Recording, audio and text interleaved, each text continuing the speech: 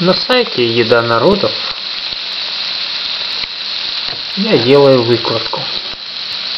Камера запотевает, ее надо протирать. Так, протираю камеру.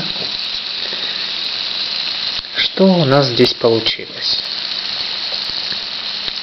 По сути, все как бы обычно. Петрушка, помидоры. Добавлена долька чеснока порублена. И самое главное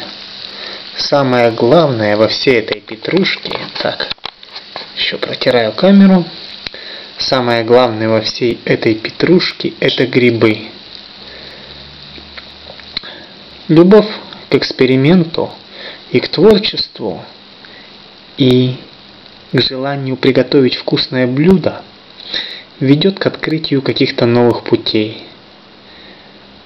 Здесь использованы грузди, не просто грузди. По осени я опубликовал рецепт и видео на сайте, как я делал грузди. Мне удалось собрать и посолить определенное количество груздей. И тут пришла идея.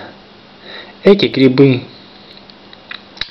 были приготовлены, они были отварены, они пожарены, сверху разбито яйцо, немножко помидоров, петрушки, соли, чеснока.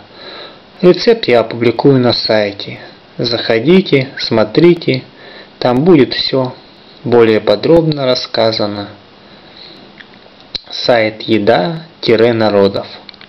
Мои наилучшие пожелания. Экспериментируйте в блюдах, готовьте, используйте свой творческий порыв. Мои наилучшие пожелания.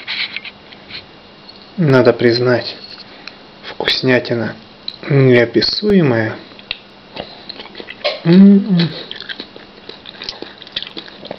Если вы раз попробуете это, на следующий год непременно вы пойдете за грибами, будете искать их, и это будут не какие-то грибы, это будут грузди.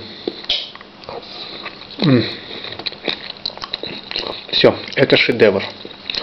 Заходите на сайт еда-народов.ру. Узнавайте рецепт.